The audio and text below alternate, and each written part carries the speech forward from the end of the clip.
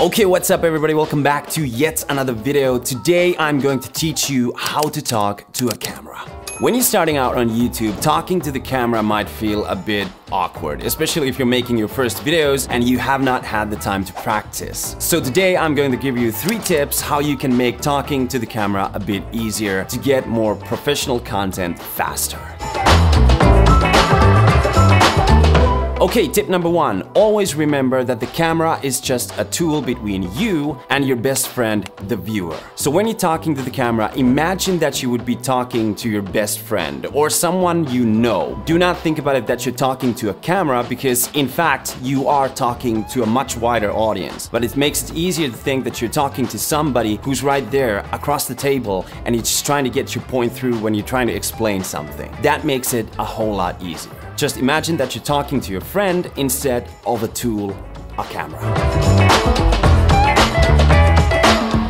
Okay, tip number 2, and this is something that I see all the time on YouTube and it bugs me out so bad. Most of the cameras these days have a flip out screen that you can turn to adjust the image and you can see yourself when you're filming yourself. But when it comes to vlogging, if you leave the flip out screen right there, you might just end up staring at the flip out screen and checking it constantly. You might find yourself doing this all the time just to check how am I, how does it look, how am I in the image. Stop doing that because it creates a disconnect. When you're talking to your friend across the table, you're not looking into their ear. And this is exactly what it feels like when I'm watching a YouTube video when somebody's talking to the flip out screen and staring at it all the time. It feels like they'd be staring at my ear or something right there behind me. So if you find the flip out screen distracting you and you find yourself just checking it all the time like this, just flip it out. Before you actually start filming your video, just use the flip out screen to check that everything, the composition and everything, the lights and everything is in order, and then flip it out.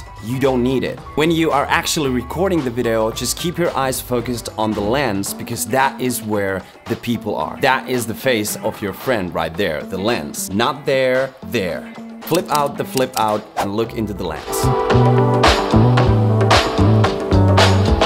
Third tip is the most simplest one, just be yourself. Imagine that you're being on a date with somebody and that someone is pulling on an act and showing off and trying to be this, either this super energetic guy or then he's just leaning back and being this all cool guy. You know, yeah, I got this and I got that.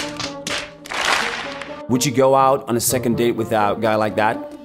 So try to be yourself in front of the camera. Just be what you normally are. And along time, you will notice that some things that you have in your own personality are the things that people will actually love. And those are the things that come only from you being your all authentic self. So instead of leaning back like this and being all cool and everything, maybe just lean in a little bit to make the viewer feel more comfortable around you. Because this is something that I would do when I would be talking to a friend in a restaurant. I'd be leaning in and being interested about their story. So this makes you interested about my story since I'm leaning in and giving myself out to you. Okay, I promised you 3 tips and I got a bonus one for you, and that is that practice makes you perfect. Nobody gets it right the first time. Don't be afraid to make mistakes in front of the camera because you are only going to be putting out the best shot. Nobody's gonna put out the bloopers, and remember that you are not doing a live video. You can cut out the bad parts, you can cut out the silences, cut out all the